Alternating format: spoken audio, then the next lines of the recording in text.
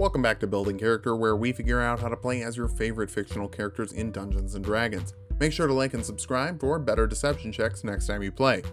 Maybe. Today we're looking at everyone's favorite Earth-conquering attemptee, Loki. Debuting in Norse mythology hundreds of years ago, we'll be focusing on the Marvel version, popularized by Stan Lee and Jack Kirby. With trickery and moral ambiguity, Loki has found a place in all our hearts, presumably for a dagger when we slight him. Loki, brother of Thor.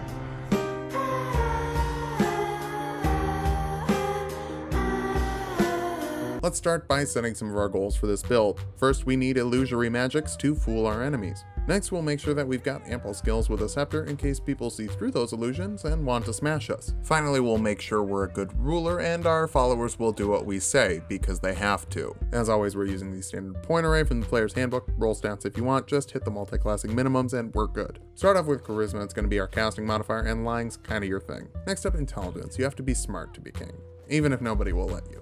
Strength after that, Loki isn't a god, but he is a giant. Dexterity next for sleight of hand checks. Constitution is on the lower end, he doesn't particularly enjoy being hit. Finally, we'll dump wisdom. Loki lacks self-control and conviction. Signing up to work for Thanos without following through is a pretty sizable failure in insight. Loki is a frost giant, and furbolgs are giants that disguise themselves and disappear at will, so this will work perfectly for what we're trying to do here. They have +2 wisdom and +1 strength. Also, furbolg magic lets you cast detect magic and disguise self once per day, the former of which shows you magical auras and what school of magic things they belong to. The latter lets you change your face, but it can be seen through with an investigation check against a DC of 8 plus your wisdom plus your proficiency bonus. We'll get a better disguise self in a second, save this for emergencies.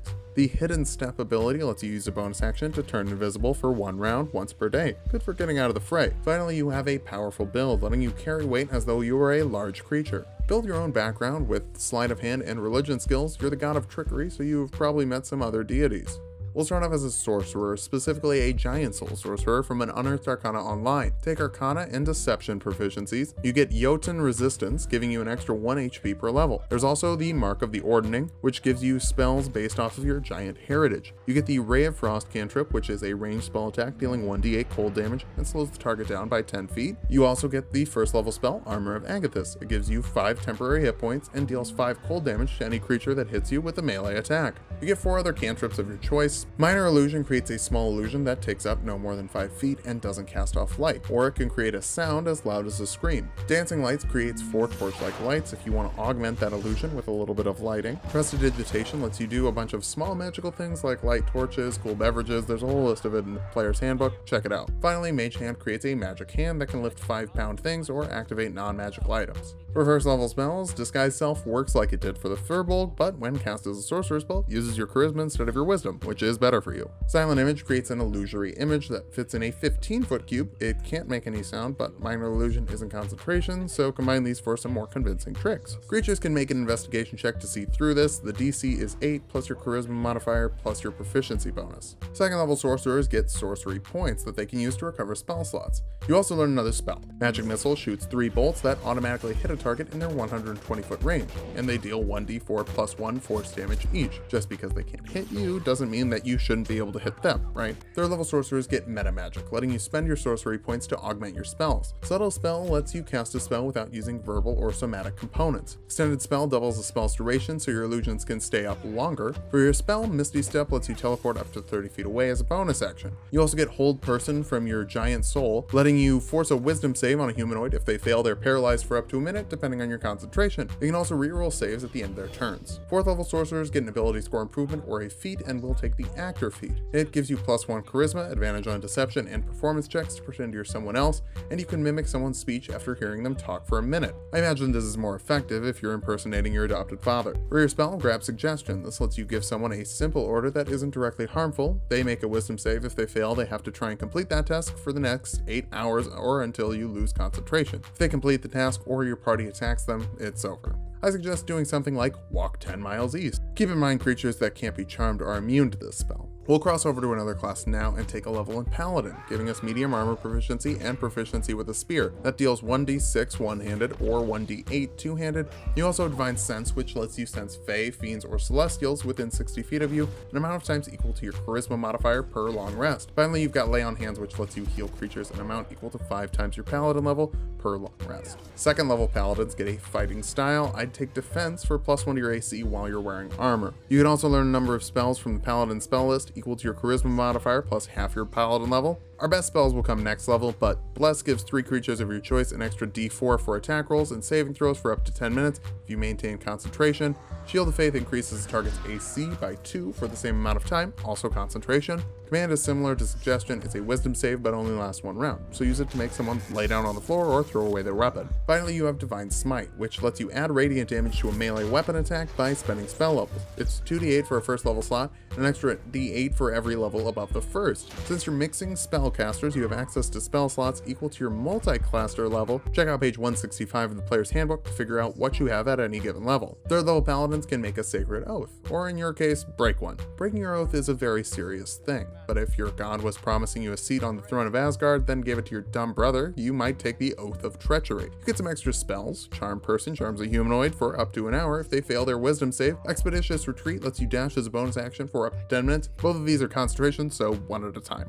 More importantly, you can channel divinity once per long rest and have 2 options. Conjure Duplicate creates an illusory copy of yourself. You can cast spells through it and get advantage on melee attacks if you and it are within 5 feet of the thing you're attacking. It lasts for up to a minute and you have to roll concentration saves if you get hit to maintain it. The other option is Poison Strike, which adds poison damage to a weapon you're holding equal to 2d10 plus your paladin level, or 20 plus your paladin level if you have advantage on the attack. You're also immune to disease thanks to Divine Health, which is nice. 4th level paladins get an ability score improvement or a feat. I'm going to recommend the Spear Mastery feat from an Unearthed Arcana.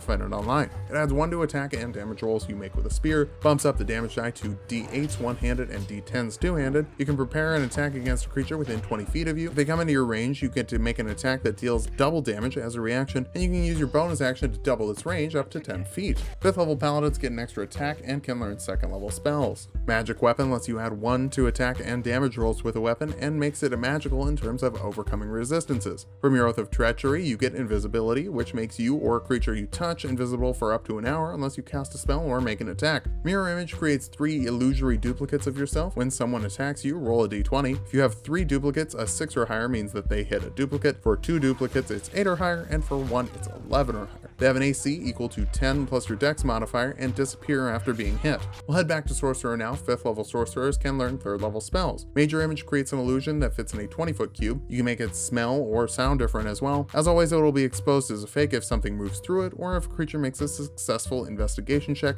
against your casting DC. 6th level giant souls get the Soul of Lost Austria, which gives you bonuses when you cast a spell from the Mark of Ordning. For you, that means HP equal to your Constitution modifier, minimum of 1, which for you is 1. For your spell, take Counterspell. It lets you shut down spells of 3rd level or lower automatically as a reaction, and spells of higher levels with a Charisma check equal to 10 plus that spell's level, which is useful if your brother likes throwing lightning bolts at you. 7th level sorcerers can learn 4th level spells. Polymorph transforms a creature into a beast of challenge rating equal to or lower than its current challenge rating or level. It has that creature's statistics or hit points, and when it runs out of hit points, it goes back to the original form with the amount of health it had originally. Lasts up to an hour or until you lose concentration. You're currently level 11, so you can make yourself a Tyrannosaurus Rex, or you can make the enemy a rat that can't hurt you, though they can make a wisdom save to avoid this. 8th level sorcerers get an ability score improvement, and we need charisma like it's nobody's business. Bump that up right away. You can also learn another spell. Confusion forces a wisdom save on creatures in a 10-foot radius. Failing that, they have to roll 1d10 on their turns. A 1 makes them use their action and movement to move in a random direction. From 2 to 6, they just do nothing. From 7 to 8, they must attack a random creature within melee range, and from 9 to 10, they get to act normally. This lasts for up to a minute or until they make the save. They reroll again at the end of each turn. 9th level sorcerers can learn 5th level spells. Dominate Person gives you full control over someone for up to a minute, provided you maintain concentration and they don't make their wisdom save, which they can reroll at the end of each turn or whenever they take damage. 10th level sorcerers can take another meta magic ability. Distance spell doubles the range of a spell. For your spell, grab Seeming. It's like Disguise Self for up to 8 creatures, and it lasts for 8 hours. This doesn't require concentration. You can change their appearance into something of a similar size and the amount of limbs. I love that it specifies that. If they don't want to change their appearance, they can resist with a charisma save. 11th level sorcerers can learn 6th level spells. Check out Mass Suggestion. It's like the 2nd level spell Suggestion, but works on up to 12 creatures and lasts 24 hours. Need a long rest, but you're surrounded by enemies? Make them dig a well 100 feet down and take a nap while they take points of exhaustion. As long as they don't take damage, they'll continue until the spell is done. 12th level sorcerers get an ability score improvement. Cap your charisma. There are no new spells at this level, but at this point it might be a reasonable place to cap the build. I'm not a reasonable person though. 13th level sorcerers can learn 7th level spells, but I'm actually going to go back and grab Hold Monster from 5th level. It's Hold Person without the humanoid restriction, so you can hold a dragon if it fails the save. 14th level Giant Soul sorcerers get Rage of Fallen Astoria, and can I just say, no subclass comes close to this for the coolest ability names. With this, you can increase your size by 1 category for 1 minute when you expend a spell slot. After that, you get temporary HP equal to your sorcerer level, 5 extra feet of movement, 5 extra feet of reach, and +1 damage to your melee attacks. You can do this once per long rest. It's not something I've seen Loki do, but it is something I'd like to see Loki do. Our capstone's going to be 15th level sorcerer, giving us knowledge of 8th level spells. Dominate monster is like dominate person, but for any creature, and it lasts for an hour. It makes a wisdom save. Failing that, it's yours for an hour, or until it takes damage or re-rolls the save, or you lose concentration. Now that we've hit level 20, let's figure out how good of a build this is. First, you have so many options for controlling creatures, it's borderline ridiculous. Second, your illusions can potentially shut down fights before they even start, unless people are willing to bluff whatever giant monster you're making them see. Finally, you're pretty capable in melee combat, with spells that augment yourself and a solid weapon with an extra attack. However, you're definitely going to need to protect yourself because you're barely over 100 total HP. You're in power word kill range after 1 solid hit, so try and get in the inner circle of anyone with a melt stick. Next, illusions are either really good or really bad. All of them fail to hold up on physical inspection, not to mention anyone you interact with more than once will likely grow suspect of spectacular images you're conjuring. Finally, your main source of damage is tricking others into fighting for you, and if they have a substantial wisdom score, you're probably going to be out of luck. Thankfully, good guys tend not to kill, they'll just put you in jail, and you are specifically equipped to break out. Control your enemies, trick your rivals, and stab anything that resists your tricks. Just be wary not to disappoint the wrong people, eventually your luck might run out. Thanks for watching. If you like the video, subscribe for more. We make new builds every week, and get this video to 30 likes and I'll write up a new villain video. I also wanted to announce we're doing a little special something right before Endgame comes out, so check back at the end of April for that.